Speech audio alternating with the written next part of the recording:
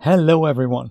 In this episode I want to show you one of the exciting new features that was introduced in Daz Studio 4.20 in regards to volumetrics.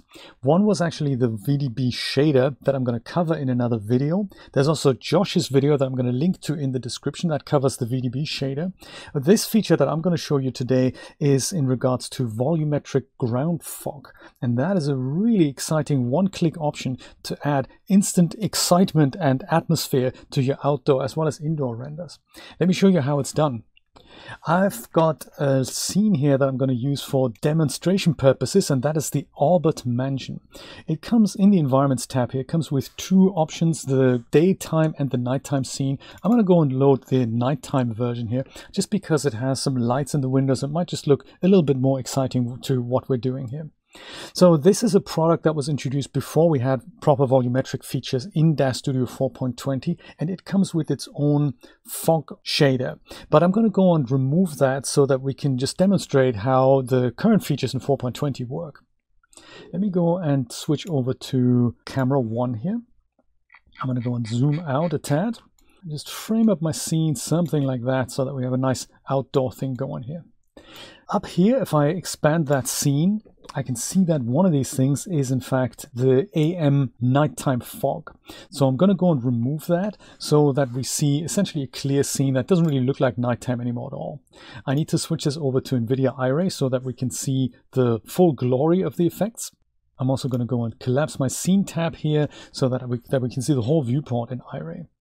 Under the render settings tab here, under general, I'm going to go and switch my dimensions preset from custom to active viewport. And that's just so that I don't see any black bars on the left and the right. And then I'll wait a second, and then I see a fairly clear picture here. I'm using the default Ruins HDRI that comes with Daz Studio here in the Environments tab, and all the render settings are essentially at their defaults. And as you can see, we see no fog. We have no atmospheric effects at all. I can see clear reflections here on the shiny surfaces like the water, and I don't really have any atmosphere here. I can see everything up until the distance, and that's just how the scene comes in. And that's perfect this way. So to add some real creepy excitement to this outdoor scene, head over to the Environments tab here, so under Render Settings, Environment, and then come down here to this option called the Atmospheric Ground Fog. So matte fog is something that we already had in previous versions of Daz Studio, but the new one that we have is Atmospheric Ground Fog. They can work in tandem if you like. I'm going to go and just use the ground fog here and switch it on. And then you see some settings appear that we're going to talk about in a moment. And pretty much instantly you've got this Dartmoor creep effect hazing over the landscape here, which is very, very cool. So let me just go and disable that again, just so that you can see the difference. This is pretty much clear without atmospherics. And if I go and switch this on, then we have something like this. Isn't that exciting? I'm going to show you how to exaggerate that and really make it work for your scene. So in the background, technically, as the NVIDIA Iray manual tells us, this is actually a volume that is now put all over our scene and then adds this fog effect under the hood. And then Daz Studio exposes this in the render settings, which is great. So you have several settings here. You've got the color of the fog, so the ground fog albedo here. You've got the fog decay start, the fog density start scale. You've got the density start color. You've got the fog decay height, the fog density end scale. You've got the fog density end color, and the fog anisotropy. So one of those things, we probably don't need to know all about these features, but some of them, they really spring out, and I just wanted to introduce you to that. So the fog albedo here, the albedo is a color that is essentially what color the fog has. A kind of a light gray works well because that's the natural color of the fog. But if I go and switch this over to something blue, and like something really extreme, then I can see where these changes are happening. And this is a nice way to visualize what you're changing. So while you're working with it, if you want to see a change more dramatically, change the color. I'm going to go and switch this back to what it was with Control Z and change the ground fog decay height slider.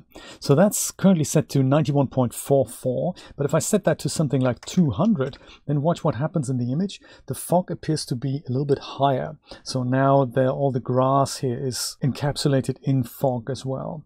If I wanted for that to be even higher, I'll just set that to something like 500, and then you can see that the fog is going almost up to the bird and almost up to the front entrance door of the Albert Mansion here. And that just looks so much more creepy now. It's a little dense, so we may want to thin that out, but in principle, I'm kind of happy with the amount of fog and with the height of the fog now. So that's the fog decay height here. If I wanted to thin this out a little bit, I'm going to have a look at the ground fog density start scale.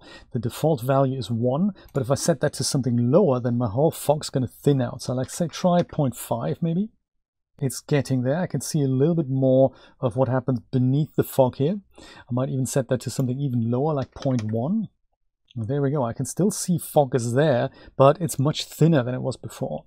So yeah, this thinned out value, I'm even thinking that the decay height could be increased to something like 1,000. These aren't real units as in, meters or millimeters or how high the fog is in the scene. It's just a matter of playing around with it and seeing what happens. So now it looks like the fog could be thinned out even more. So let me go and try that with 0.05. And there we go. Now I see something like haze everywhere. Subtlety really is key. So maybe 0.02 is even better. There we go. That is our atmospheric ground fog. If I wanted for the atmosphere to change a little bit, now is the time to take a look at the ground fog albedo color. So perhaps I want this to be not a gray, but maybe I want to make this a bit cooler. So I'll just, not so much this blue, but I'm going to go into the bluish direction here, like so.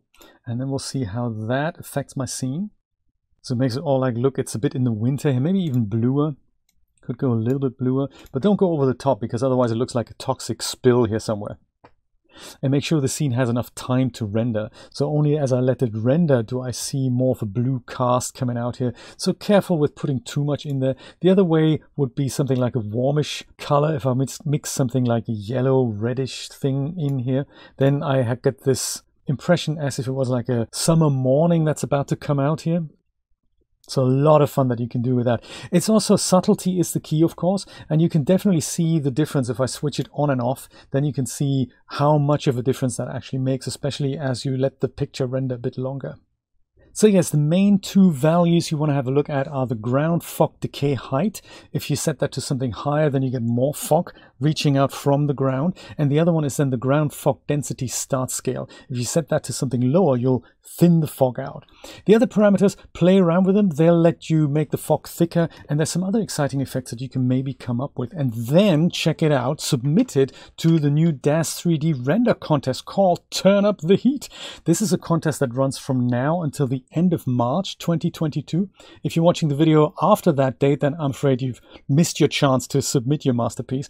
But yes, have a look at that. I'm going to leave a link in the description. It tells you what you need to do in order to be eligible for that. In essence, render a picture in Daz Studio with volumetric effects, and then you can snag up one of these 3 exciting prizes here. A Wacom Cintiq 16-inch. That is quite a cool prize, I gotta say.